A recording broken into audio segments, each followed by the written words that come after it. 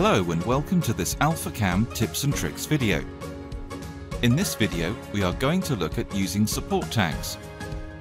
This command allows you to place support tags, also known as tabs, that have been previously created in a drawing.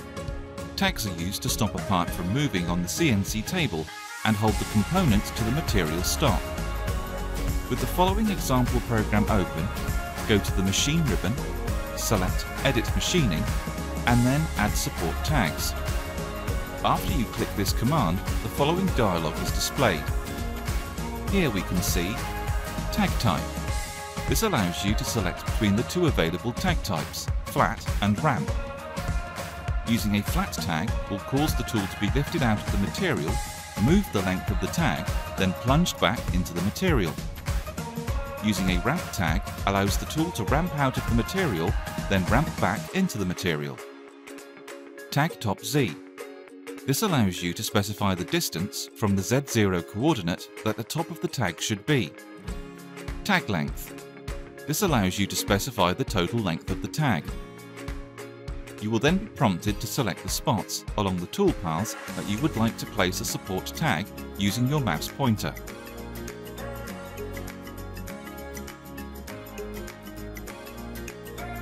You can also set support tags on a toolpath automatically within the operation.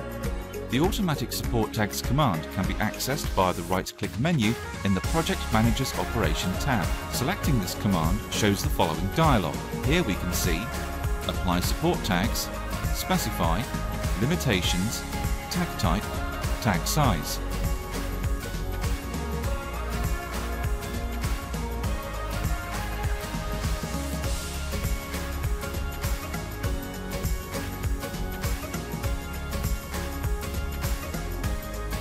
This special edit is then associated with the operation,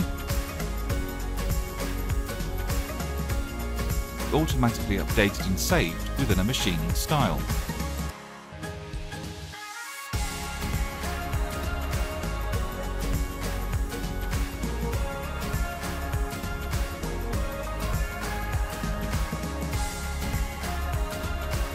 We hope you found this tip helpful as you continue to use Alphacam. Happy programming!